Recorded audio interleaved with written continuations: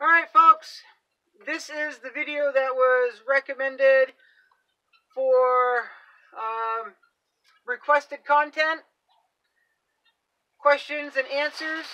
So if you have a question or if you have content request, this right here is the video to put those under, okay? And I'll make the thumbnail so it's very obvious. And you can also do it underneath the comments, underneath specific videos. But that will be a video where everybody knows to go to look for information or put requests or anything. So I just want to try to make it a little more linear so it's not scattered all over the place. That was recommended, and it was a really good idea, and I'm finally getting to it. All right.